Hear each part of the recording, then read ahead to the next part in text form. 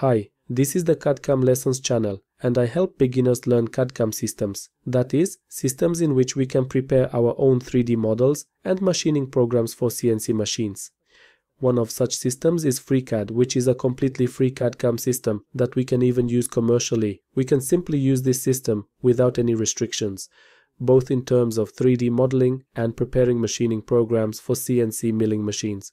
When it comes to preparing machining programs for CNC milling machines from FreeCAD, we have 2.5D milling functionality, which means we can prepare machining operations, including for operations such as face milling, contour machining, pocket machining, or drilling. In the description of this video, you will find a link to my training.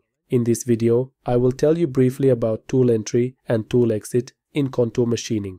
When it comes to machining contours, in the case of such machining in FreeCAD, we can use customized tool in and out. And here I have prepared two such examples. One example is contour machining, in which the tool enters an arc and the entry is completely behind the material. The second example is contour machining, in which we also have an arc entry, but this entry takes place in the material. And in a moment, I will show you in a simulation what it looks like and what it is about. I'll go to simulation.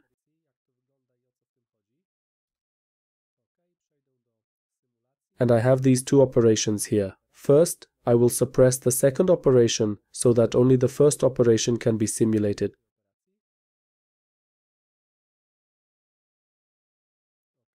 Okay, I'm going to slow down here and take this simulation step by step. And here, notice what it looks like. The tool entry is completely behind the material.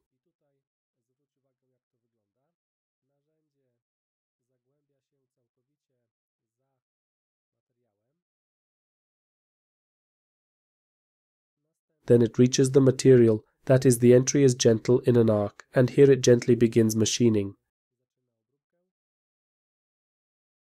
Then it machines the contour and retracts along the arc too, and in such cases, when we are machining a part that is mounted, for example, in a vise, this method of entry can be very useful. The movement in the Z-axis is outside the material, and when the tool comes down, the tool is not loaded, and only when entering the arc does it gently start machining this part.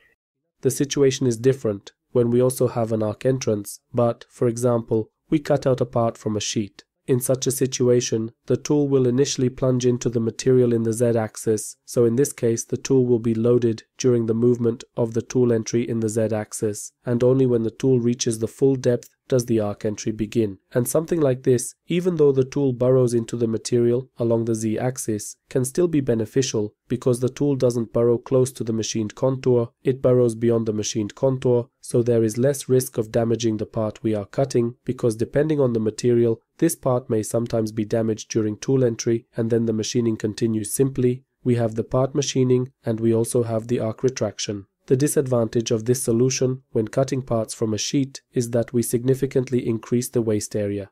Here, the area where we have the entry and retraction of the tool will be waste, which means that the area of total waste increases slightly.